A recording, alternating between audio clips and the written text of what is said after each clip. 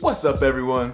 It's Steven, and in this video, I'm going to explain to you the importance of scripting and storyboarding for your videos. I've done a ton of different experimenting with a bunch of different types of videos just to see if I should wing it or if it'll be easier just for me to actually plan everything out by scripting and storyboarding. And let me tell you, through all that experimenting, I found that my life was infinitely easier every time I scripted and storyboarded for one of the videos. Stick around for the entire video and you'll not only see how scripting and storyboarding can make your life much easier, but improve the overall quality of your videos. Let's start with scripting. What exactly is scripting? When you script something, you're writing down everything that you're going to be saying in your videos or whatever project you're working on. It's not only going to help you stay on track, but it's not only going to help you stay on track, but it's also going to allow you to not fumble your words as much because you're going to know exactly what you should be saying throughout your entire video. Even though for roughly every single one of my videos I've had about 30 minutes of footage and had to condense it down because of how much I've fumbled my words throughout the entire take. But then again, I've never been one that's been great at speaking in general anyway. I even got to be in my speech class in college. The speech classes at my school were probably some of the easiest classes that you could take. But that's besides the point. If I never scripted anything, I couldn't tell you how long some of these videos would actually take me to record. The times I didn't script anything and tried to wing it throughout the entire video, I ended up getting so frustrated that I pretty much wanted to stop the video altogether.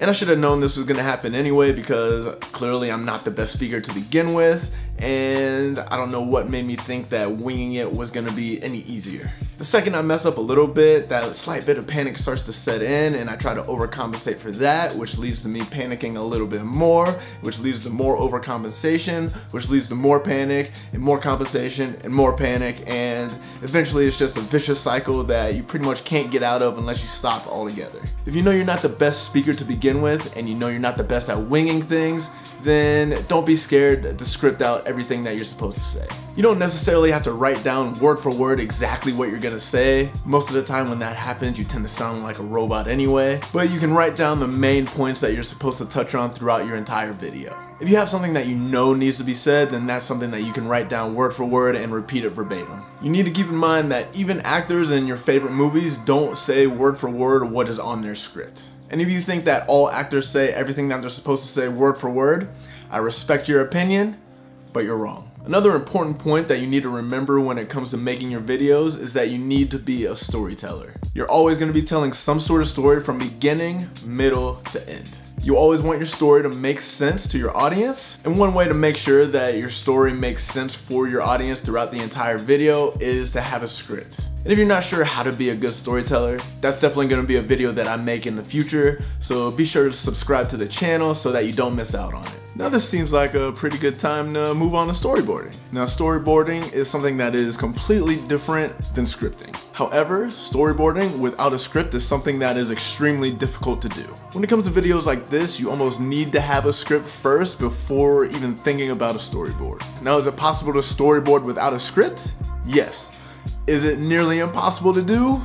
Yes. Making a storyboard first is something that can really make your life even more difficult than it would be if you were trying to wing it. Now with all of that being said, what exactly is storyboarding? Storyboarding is essentially the visual representation of what you want your video to look like. Typically it's drawings that show how every scene is going to play out in your video. When it comes to things like cartoons, it's usually the rough sketches that are made before the final animations are added to the final product. Now when you're making your videos, it's great to have some sort of vision of how you want it to look.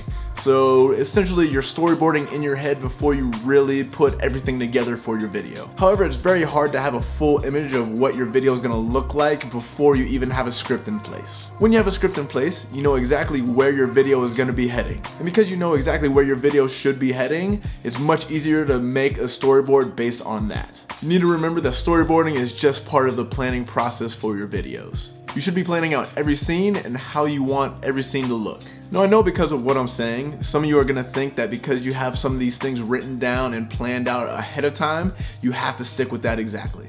That's not true. The scripting and storyboarding for your videos is a plan, but the plan can obviously change. And the thing that's more than likely gonna change while you're filming your videos is the storyboard itself. A storyboard does help you have some sort of vision and it helps keep you on track for your whole video, but it's not something that you have to stick to exactly, because there's gonna be times where you're filming something and the shot just isn't coming off the way you hoped it would.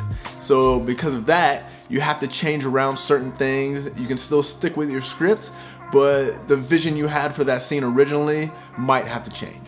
I'm gonna give you a perfect example. Because I scripted out this entire video first, I know exactly where I'm supposed to be heading. I made a storyboard for this video after I completed my script. Now, because I feel like I planned my storyboard out pretty well, I'm able to do transitions pretty seamlessly in the video. Now, if I try to do something like this without any planning or storyboarding, then it probably wouldn't look as good, or it would take me much longer than it actually took me. And it only took me a few seconds to make this actual transition in the video. And because we live in a world where everything is chaotic and people don't feel like they have enough time to do anything, it's always nice to save time where you can. And especially if you're doing something like this where you're making videos that could probably take hours and hours to make, wherever you can save a little bit of time through the planning process, that is gonna take you a long way in the long run.